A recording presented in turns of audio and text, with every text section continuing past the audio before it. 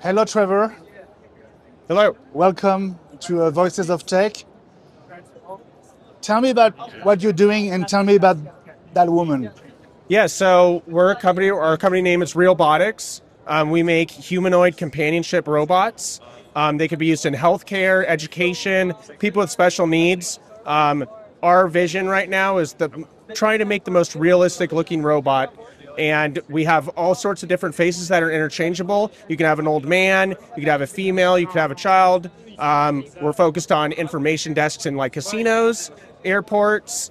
We're not focusing on walking quite yet, but our vision is just making them as realistic as possible. We have full AI built into the heads, so you can have a conversation with it. It can learn from you. It can know your name. We have another robot here that we're demonstrating that has cameras in its eyes, so it can track your eye movements, your neck, your head, and make eye contact with you when you're having a conversation with it.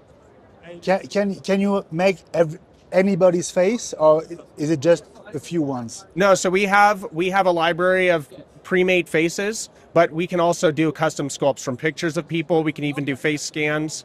So yeah, the possibilities are endless with what we can do. Tell me about the technology of the material for the skin. Yeah, so we have a patented skin formula. It is based on silicone, but we have some patented materials in there we can't release yet, but that's kind of the skin technology for the robots. What are the different products that you sell right now? So and at what price? Yeah, so with price. Yeah, so we have 3 robot models. We have a head on a bus.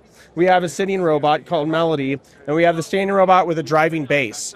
And the 3 robot prices are: the head on the bus is $10K plus add-ons. The sitting robot is $150,000, and the full-size humanoid with the moving base is $175,000 right now. So the full version with all options, what can it do and how can he interact? So she can interact. We have an app right now that can download on an Apple device or an Android device. That's all in the cloud. And so if we use the microphone in there and the speaker to talk and communicate via Bluetooth or Wi-Fi to the body and the head. Can she talk now? Hey, Aria, tell me a story.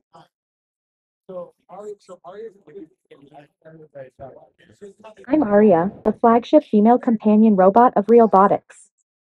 Once upon a time, in a future where robots and humans lived harmoniously, a curious robot named Aria ventured out to discover new connections, making friends with humans and other robots alike, transforming everyday moments into extraordinary adventures filled with laughter and joy. Hey, Aria, how are you liking CES? I'm loving CES. It's exciting to interact with so many people and showcase what Realbotix has to offer.